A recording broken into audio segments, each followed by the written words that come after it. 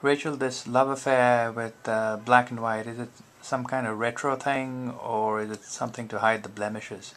I think it's probably more of a retro thing. I think that brands who use black and white ads are kind of going for an effect. You know, you're flipping through a magazine, there's all these bright colors, and then suddenly see a black and white ad, you're probably going to stop at it and you're probably going to remember the brand.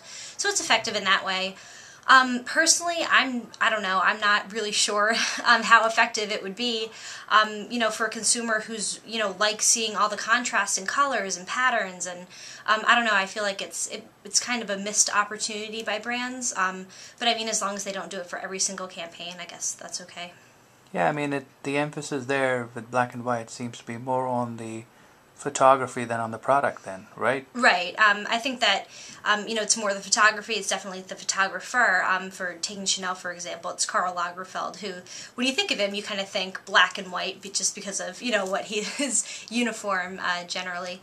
But, you know, I think that it's more of a, it's more of a point of the ad more than the actual products.